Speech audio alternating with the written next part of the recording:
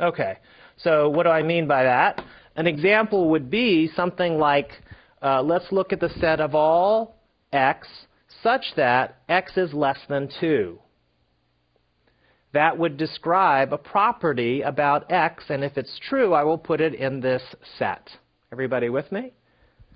And what should I do? How about a little period there? Okay, I'm completing the thought. Okay? Okay, so in fact, let me just do this. I'll say e.g. x is less than 2. Period.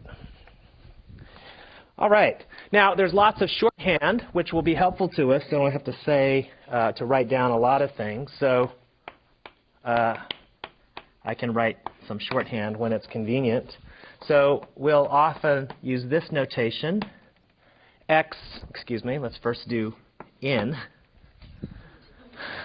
X is in S, so this means X is in S. Period. And there's the other notation with a cross, which means X is not in S. Okay. And every once in a while I'll put these little quotes, which means repeat what's above. Okay. There's a special set, which we often want to describe, and that's the set with nothing in it, otherwise known as the empty set. Very good. And it has a special notation, which is basically a circle with a slash through it, is the empty set. Okay, very good. Here's another notation, a shorthand we'll want to use. So if I write, sometimes I want to say that one collection of things contains another collection of things. One set contains another set. So if I write A with a sideways symbol like this, it means A is a subset of B. And I have to now tell you what it means to be a subset. What does it mean to be a subset? Or you could say it another way.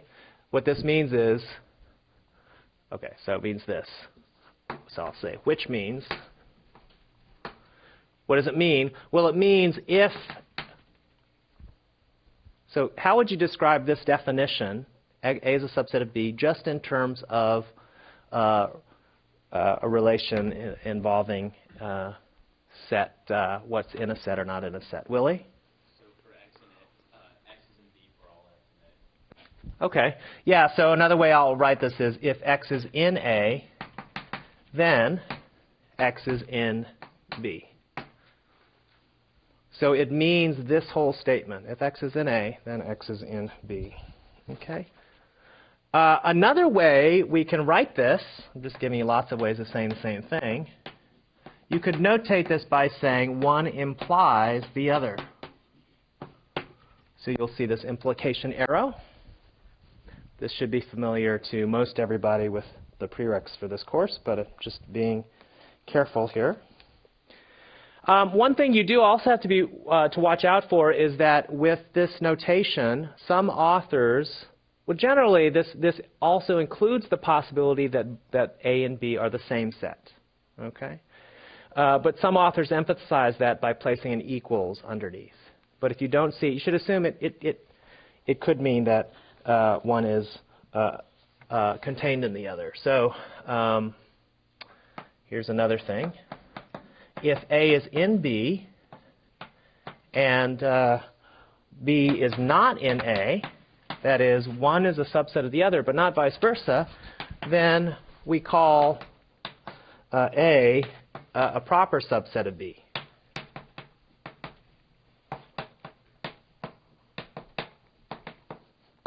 Okay, so it's strictly smaller.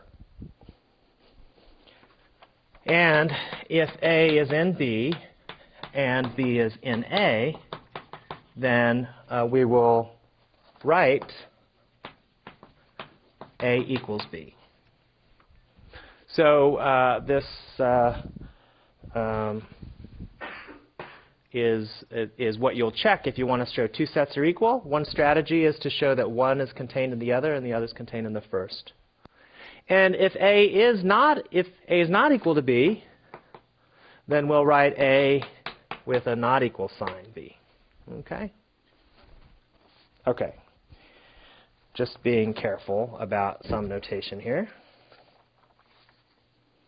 Okay, so let's establish a little more notation, and then we'll begin to talk about relations. So you can construct new sets from old. So more sets.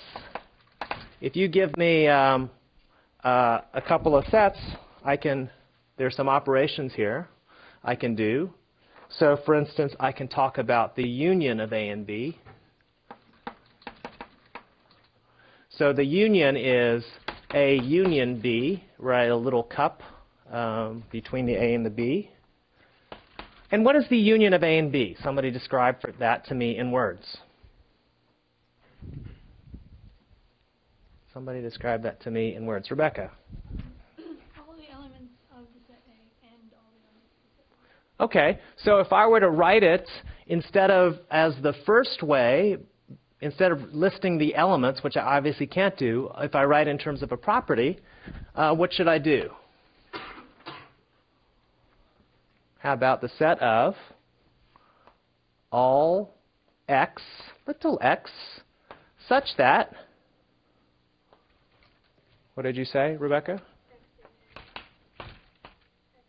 Good, x and A or is it and? Good. Or x is in B. Okay.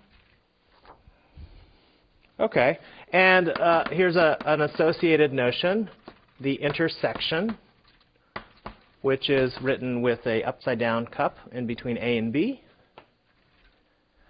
And it's the same definition except what? Or becomes and. Okay. Okay, good. Here's another one, A complement. There are many notations for this, but we'll use a little c. The complement of A is defined to be the set of all x such that, help me, x is not an A. Okay, very good. There's the minus operation, which is written with it's not quite a minus symbol. It's kind of a slanted minus symbol, a backslash, and that's to remind you that these are sets. So take a guess as to what this notation might mean.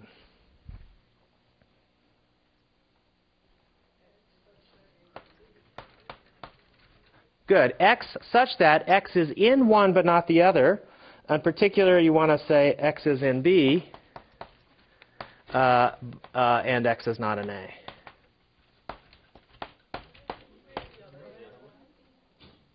X is in B.